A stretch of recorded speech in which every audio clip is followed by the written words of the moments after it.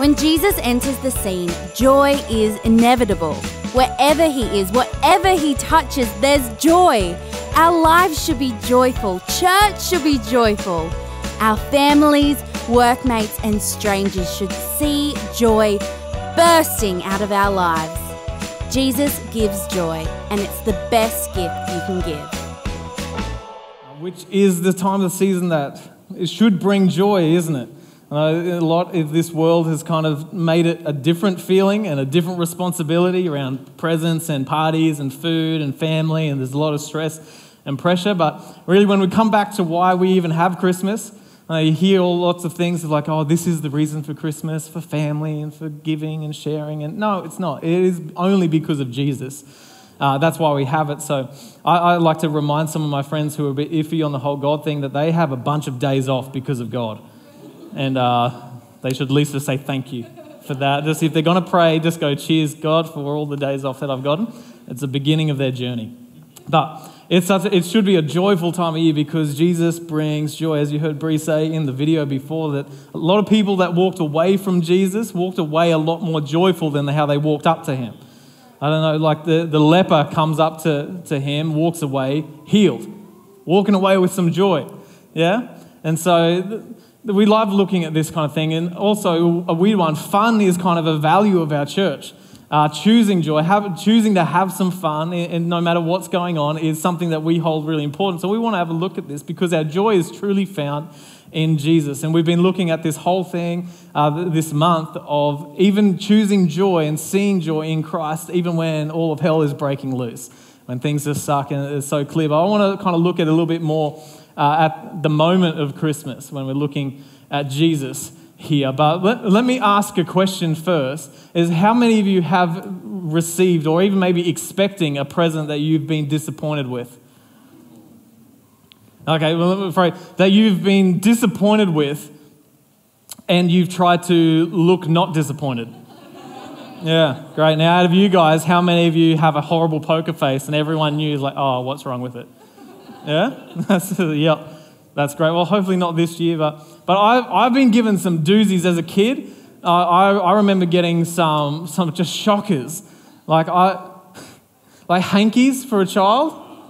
I don't even want hankies as an adult. Nothing worse than a piece of cloth, putting some boogers on it, back in the pocket. I got an avocado de-pitter. Even as a kid, I didn't think they were hard to get the pits out anyway. I'm like, why did they invent something to do what a knife already does? I'm just like Hercules. I got, like this is a nice one, I appreciate it more as an adult, but as a kid, I got one of those charity goats. You know, like a picture of, instead of buying you a gift, I bought some kid somewhere else who needs a goat, I bought them a goat. And I just couldn't understand as a child, why are you showing me a picture of a goat you bought that I can't even play with? It's not even my goat. I appreciate it now going, that's probably a good thing to do. Like I didn't need another Power Ranger or whatever, but the kid definitely needed to go. But at the time I'm like, what? Don't buy some other person a gift and then show me a picture of what you got them instead of me. And I think my favourite one was just a bottle of vitamin C. Just opening that as a kid, you're like, awesome. I don't know how. I still don't really know what vitamin C is. I just know that anytime you're kind of sick, someone's like, "Are you taking enough vitamin C?" I'm like, "How much is enough?" I don't know. I had an orange. I don't want to overdose. But sometimes you get gifts that are disappointing. Other gifts come with some assembly required, and these gifts I hate. I don't want a job that comes with a chore to do it, attached with it. But my wife loves these kind of things. In fact, for the last 2 years in a row, when you ask her, what do you want as a gift, she will say gardening things and gardening on the day. Like, what do you want for your birthday? I want to garden. I'm like, I'm not making you labor in the sun for your birthday. I'm not getting you a chore. Like, she's in the past asked for like a vacuum cleaner, and I'm like, I'm not that guy, because that will get out. That will be fast. Like, Doug's the husband that buys his wife a vacuum cleaner. I'm like, but it's so handy. I really want this one. I really like it. Oh, you buy it yourself. I am not buying it for you. I'm not that guy. I don't want a job that has assembly required. I don't want a job that has some effort. I just want the complete product finished there. I don't want to be disappointed. I want to be overawed. I want to have expectations here, and then she meets it here. Like that and she's done it a few times. Oh man, wonderful. But I like these kind of gifts. And the reason I kind of been thinking of this week leading up to talking about this moment of Christmas, this moment of Jesus coming, was because he was a gift to the world, but he was a gift that was quite unexpected. Like, he was expected in the sense that a lot of people knew that there was going to be someone who comes and saves. They thought, just the Jewish people, that there was going to be a Messiah, maybe on behalf of God, like in the Old Testament. Maybe some even thought that he's going to be someone from heaven. Like some people who understood the prophets quite well were like, oh, he's going to come, he's going to be like this, a child of God, spawn of something from heaven. It's going to be amazing, come and deliver us. But they all thought, and you see all the way through the Gospels, and you see even into the book of Acts before Jesus left, everyone was waiting for him to deliver them from the Roman Empire that was in charge. Everyone thought that whoever this Messiah guy coming at some point is, he's going to be leader of the Rebel Alliance or something. He's going to be a political figure. He's going to be a king, or some power is going to roll in and just kick these guys out. But who he came as was a baby. They were kind of waiting for this guy to roll into town, the finished product of something that they thought they would get. But he came as a baby. God didn't send second best. He didn't send a different tactic. He sent his best. He sent himself. Stepped into the scene going, nothing else will do. I'm giving the best that anything has to offer. I'm coming myself. But I'm going to come in an unexpected kind of way. And we see this starting in Luke chapter 2.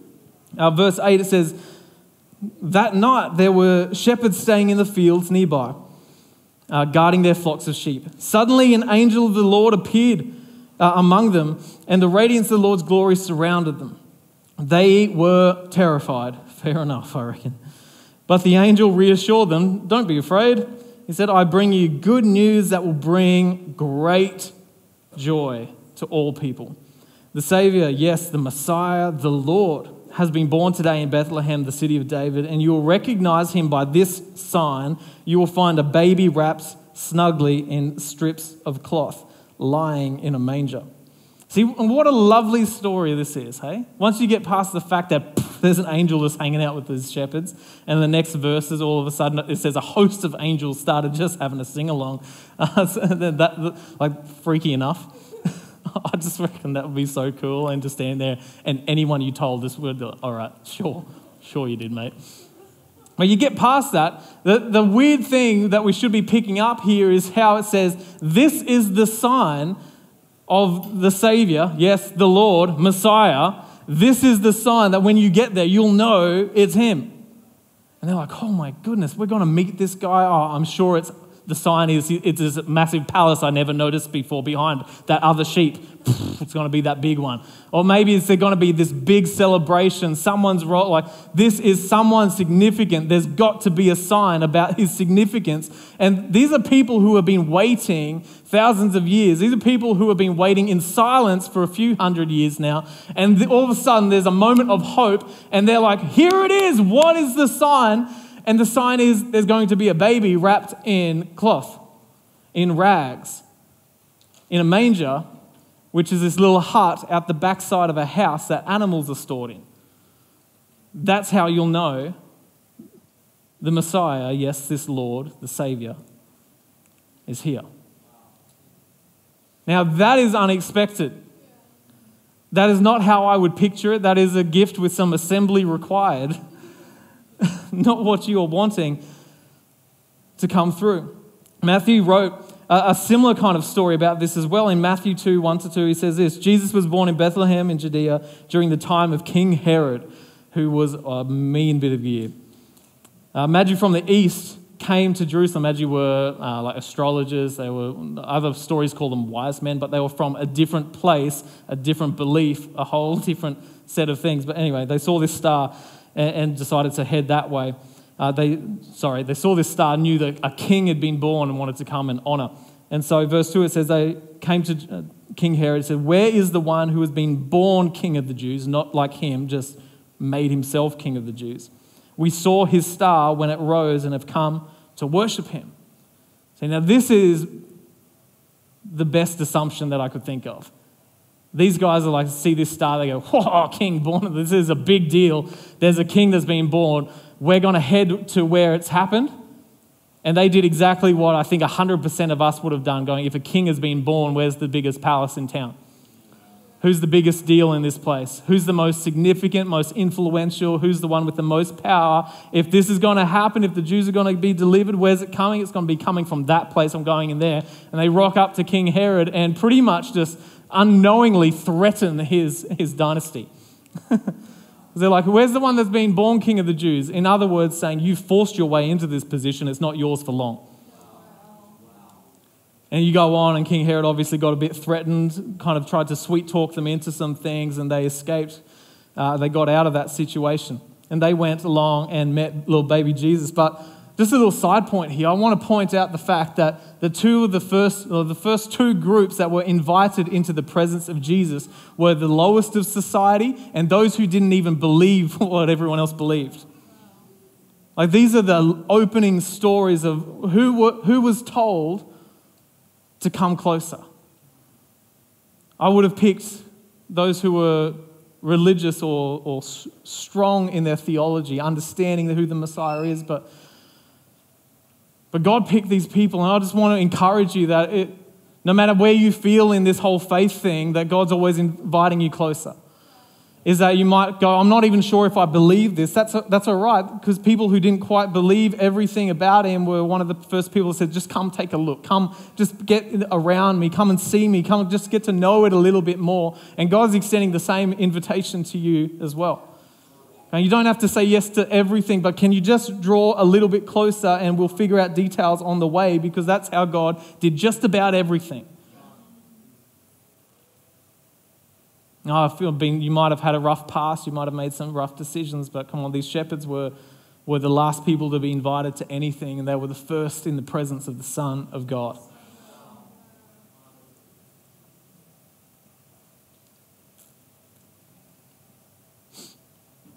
This story of heaven invading earth started really small, with a baby, just wrapped in cloth. All I have in my head is like all my dad's oily rags. I've never seen a clean rag anywhere near a farm thing. Like, I know it's just a manger, but come on, this is not the place that I would send my Messiah. The thing about that night is it was a normal night for literally everyone else in the world. I want to see that this was, we put a lot of significance around this birth, but at the time no one did.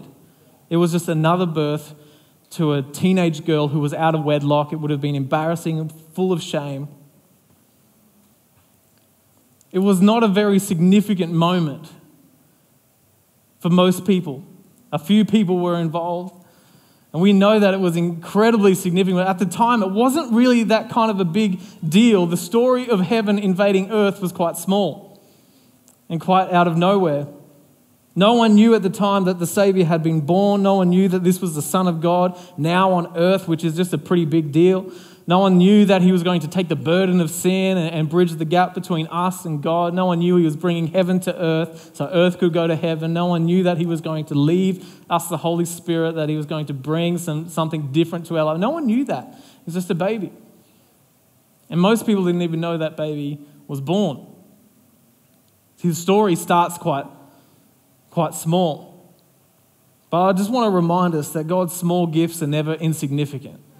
That if it's a gift from God, it's not insignificant. It might seem small, and I think some of us ridicule our small gifts, but if it's from God, it's never insignificant. In fact, I find more often than not, God starts things in seed form, with some assembly required, with some effort put in. Very rarely does he go, here's the end product. There it is. He hasn't done it for me. I am not a finished product. That is one that I am frustrated with him about.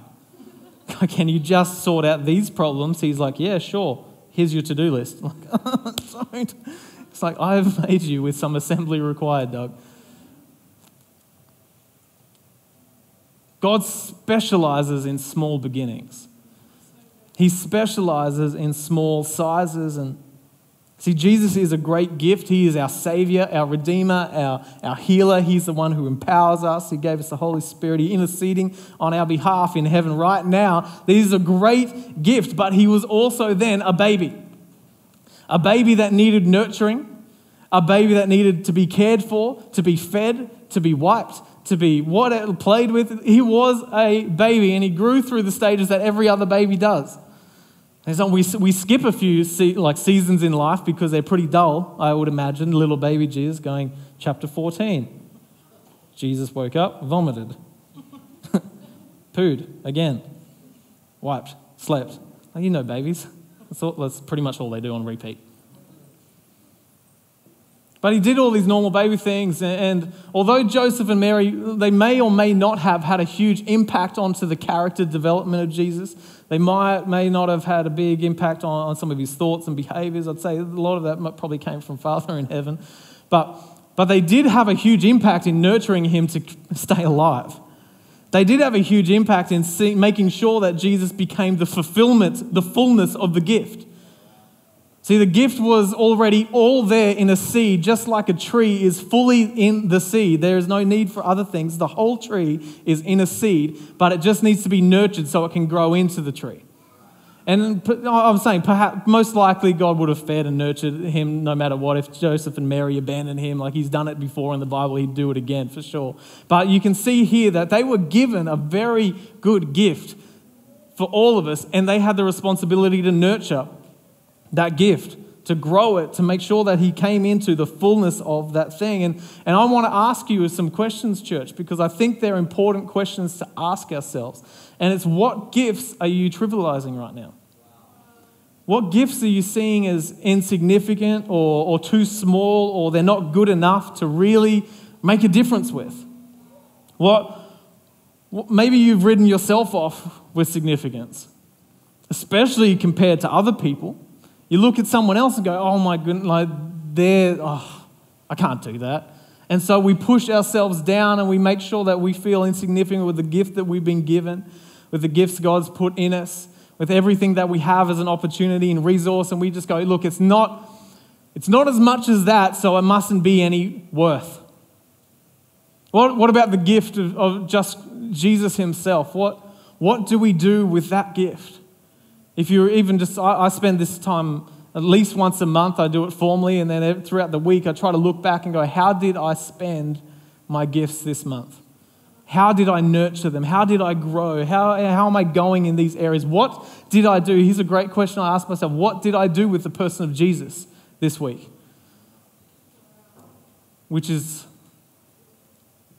going to be the question we all answer in heaven one day. Because sometimes we can shrink back and push our gifts down small. But I love here what Paul is writing to his little protege named Timothy. In 1 Timothy 4, he says this: do not neglect your gift, which was given to you through prophecy when the body of elders lay their hands on you. Be diligent in these matters. Give yourself wholly to them so that everyone may see your progress. Now, Paul here is specifically talking about spiritual gifts, which is a great question anyway to ask. But what kind of gifts are we neglecting? And I love Paul's attitude here to this young guy going, don't forget, Tim, that you have been greatly gifted. Don't forget it. Don't push it aside. I know that it's frustrating now. I know that you feel small now, but don't neglect the fact that it's been given.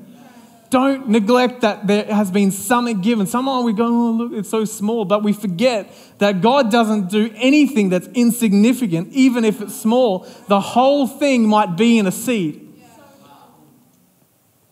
The potential that is in something small is really hard to see unless you know what the end product is. Can I say that God knows your potential because he put it in you? He says this one requires some nurturing. Oh, if you want to develop as much as other people are, we play the comparison game so often in our life, don't we? But can I tell you that they might be a little further along because they got out and worked it out a little bit more. How come so-and-so always sees miracles? Well, I'd say so-and-so might pray a little more. I compare myself all the time. You get these people, and I'm around some amazing people of faith, and they're in prayer, and they're quoting Obadiah, something. I go, oh, stuff, I forgot it was in the Bible. Oh, and they're like, oh, Jeremiah said this. I'm like, did he? Oh, I must be an awful Christian. And then I'm like, hang on, they've been reading the Bible longer than I've been alive. Why am I trying to play catch up for someone who's been doing this their whole life? And we start to shrink up our own potential, our own significance, because we feel that whatever we've been given is smaller than what other people have been given. Whereas the Bible says that each one of us have been given a measure of faith. It's a matter of what we do with what we have been given. And I want to encourage you that, yes, we've been given spiritual gifts, amazing. We've been given skills and abilities and these kinds of gifts, which is amazing. But I'd say that there is no greater gift that we've been given than the person of Jesus. To know, to have a relationship with, to ask for wisdom, for help, to walk through in our journey. We know him as the Holy Spirit a lot, but this gift was the beginning. Christmas was the beginning. This is why we can have such joy in this season, knowing this is the time I have been given the greatest gift. And I say it all the time, but it's like getting this Christmas present and then just not unwrapping it. And I want to remind us this Christmas, let's open this bad boy up. Let's get stuck into it going, God, if there is something to know about you and there's a bit more to know who you are, I want to open that up. I want to pull back the layers. I want to understand. I want to get all in it, not just peek in and go, oh, that's just a small seed. He's going, if you just got it out. If you just got to imagine what could happen. Because it might be small, but nothing from God is ever insignificant. See, we've all been given these gifts, and this is what the word gift here means. It means miraculous faculty, an endowment or an inheritance. Isn't that cool? Now, yes, we've been given this miraculous ability, but also an inheritance from heaven. That's already been something given to us. But it goes on, if you look at more biblical dictionaries and even normal dictionaries, this is neglect. It says, this is what it means, to make light of or have little regard for it, as if it's trivial or inconsequential. Now, I don't ever want to be someone who is given something and feel and take it as inconsequential. I remember I spoke once at a youth ministry on the coast, and this girl came up to me like so fearful and tears in her eyes, and I just really feel God wants me to give you this, and then handed over $1 coin and ran away. I'm like, is that for me or was that for her? Or like, $1's not really like helping me out heaps, God. But that's kind of a small gift. Like if you're going to make someone tremble coming up and giving me a gift, put lots of zeros at the end of it, Lord. Could have been one thought, but I was just going, oh my goodness, thank you so much. Are you sure? I felt God said. I said, well, I'm not going to press anymore. Thank you so much for listening to God. This is just such a huge blessing for me. Because I decided to be someone who doesn't take a gift as inconsequential, as trivial, because I know it starts there and it ends with taking the gift of Jesus as if it was just a nothing. I don't want to take the gifts that God's put in me. This is why I try to overcome whatever fear I have, because I go, this is something that God has put in me. I'm going to get over the fear because it's too important to be held back by struggles and fears and insecurities. What God has put in you is far too important for us to hide, for whatever reason it might be. See, I want to encourage you not to fall into the trap that the enemy has got there of making light of the great things that God has done in our world. How that He's put in you. I don't want you to fall into the trap of thinking you are unimportant, insignificant, unnecessary. And this is the categories I find most people in our world put themselves in. As you know what, would it really make a difference to God or to other people if I weren't around? As if it is inconsequential. But I want to tell you that it is incredibly consequential. That it is such a significant thing what God has put in you. This is the gift that we've been given. The person of Jesus is not something that we should ever take lightly. And anything that He's put in us or done through us is nothing we should just kind of push to the side. This is all of heaven, the fullness of God coming and dwelling with us. This is a joyful time of the year. We should never write off our significance to God, our impact that our life or our gifts could ever have in this world. So I just have a feeling that some people who feel that their gifts are not needed. And I'll tell you, they are needed. That there are people in this room who are in lack because you're refusing to put in what God put in you, to work that out. Some people feel that their effort isn't noticed. Can I say it is? I know this because I'm confident that God has never made a reject. He's never made a B-rated person, a purposeless person. He's never made someone that he didn't have a destiny with, an eternal purpose in. He's never done it. You are not his first. He sees every single one of us with this same eternity, eternal plan. I love it put this way. A friend of mine told me, he said, though you are an object of intentional divine creation. I feel that some people should write that down and say it about themselves tomorrow. Just make it a declaration. I am an object of intentional divine creation. You might think, I'm not worth anything, I'm not significant. No, you are an object of intentional divine creation. Purpose. Not just accidental. Your parents weren't that good. Figured that out. No, that God knew you were coming. See, if you feel small, remember that God specializes in small sizes. If you feel insignificant, I'll just tell you that God specializes in small sizes. See, our Savior came as a baby and he grew through nurturing just as he will in your life if you're willing to nurture. Nurture that relationship. Look after it. Care for this relationship. Your significance will grow when you give yourself wholly to him, if you look at that Timothy verse. There might be some assembly required, a little bit more participation on your behalf to get that gift growing. But it's not insignificant just because it seems small.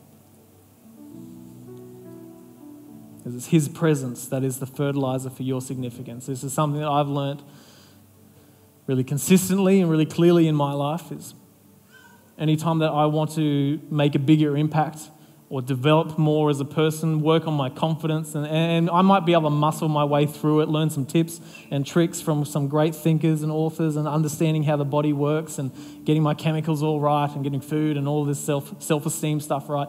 But the only time that I've seen a permanent and an actual significant difference is by being in the presence of God more. A direct correlation to my own spiritual well-being and my own time in his presence. In the word, in prayer, in worship, in church, and you just go, I don't get on with everyone. Well, it's not about them, it is about Jesus and you. So don't neglect the small starts because that's where God specializes. Look, Luke 16 says this way, Jesus is saying, if you are faithful in little things, you'll be faithful in large ones. If you're dishonest in little things, you won't be honest with greater responsibilities. Sometimes I think God is saving me from big influence and saving everybody else. He's like, I'm praying for big things. You're like, Doug, that will kill you. I'm like, no, give it to me. Because he cares about who I'm going to be, not just what I'm going to have. But so how do we look after this? How do we nurture and not neglect? Paul wrote it to Tim. He said, be diligent in these matters. Give yourself wholly to it. See, diligent here means care for, to tend to it, to value what God values, not trivializing it. See, would we value the things God values? Would we care for it? Would we tend to it? Could you imagine Joseph and Mary not looking after little baby Jesus? Just going, ooh, let's get away from this sticky situation right now. Let's leave him here with the cows. See what happens. A couple of camels, they're good mums. They're fun. Could you imagine what that, like, first of all, that would have been awful for them, but all of us would be there going, oh my goodness, can't, like, because it'd probably make a different version of the Bible. Just imagine that. Them neglecting the Son of God. I don't want to be found guilty of doing the same thing with Jesus in my life. I want to be someone who is nurturing of God's relation, of this, what I've been given, of this opportunity to know him, of this opportunity to be able to put the right steps through so I might reach my destiny that he gave me. I want to be someone who nurtures that seed that has been put in me, that it might grow. See, I know that there are some people here who are feeling a bit stale, maybe spiritually stale or just stale in life, and I'm confident that it would come back to the same reason that I feel stale. So you're not nurturing the gifts that God gave you. You're not nurturing that relationship. You're not nurturing the person of Jesus yourself. See, you might go, no, Doug, it's the terrible preaching. That's why I'm stale, because there's no spirit in the place. Rubbish. We don't do tremble anymore, that's why. I used to get the feels with tremble. No, it is about how we nurture, about how we find delight in God. See, I find that nurturing is enjoyment and finding delight in His presence, and neglect looks a lot like just obligatory, because I have to. But can we come back and just try to find nurturing in this, the gifts that God gave us? Maybe we've stopped living for purpose and we've just started existing. Maybe where our time and our life is being put is something that is starving us from God. And that's an important distinction, because we don't starve Him of us, we starve ourselves of Him. And if you're feeling a bit spiritually malnourished, that's something that you can actually work on. That you're actually in charge of feeding yourself. And then that's the church's job. No, it is biblically your job. Maybe we're just making light of the gift of Jesus in our life, when in fact it's the greatest gift that we've ever been given. And let me just say that if you are willing to accept and open up that gift that God put before us, and going, okay, it's Christmas time, it's about little baby Jesus. Maybe there's a small seed around here somewhere. Maybe I want to open up again this relationship with God. And now I've got something that's small, and I could easily just put back and move on with life that I was doing before. But no, I'm not going to neglect what I've been given by God. I want to nurture this. I want to put some time into this. I'm going to take time away from those things. I'm going to put time into this thing again.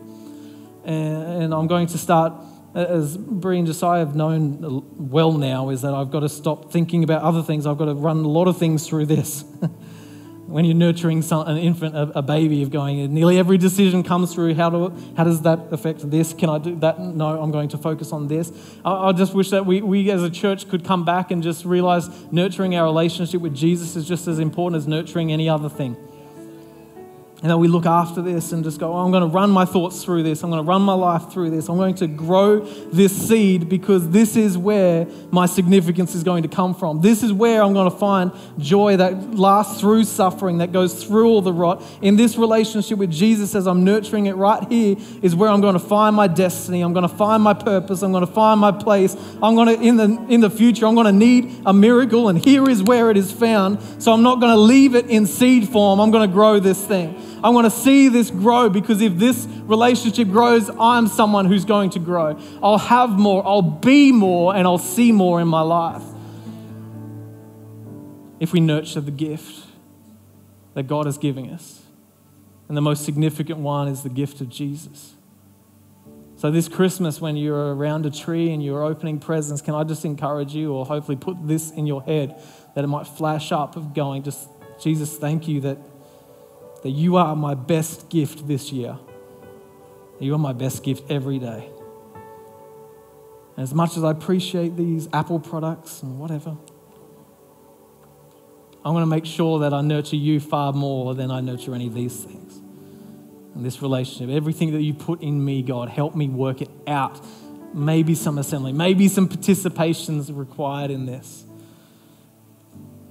But I'm not insignificant. I'm not inconsequential. I'm not unimportant. It might be small, but you specialize in small. Thank you, Jesus. Let me pray for you, church. Father, I thank you.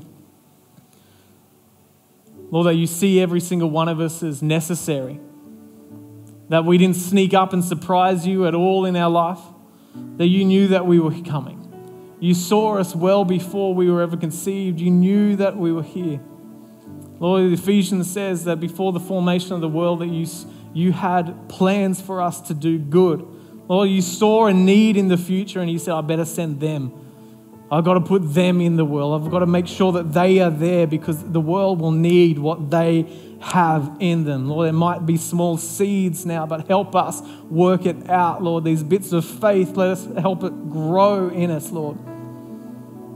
No matter how we feel about ourselves today, it is not who we are. And I'm so thankful that when you look at me and I'm focused on my problems and my shortcomings and where I fall, Lord, that you can see who I am.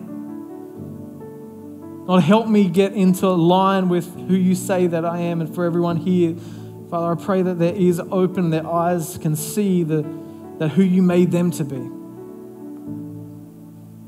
Oh, thank you that you specialize in small. Lord, that you grow from there. Help us nurture. In Jesus' name.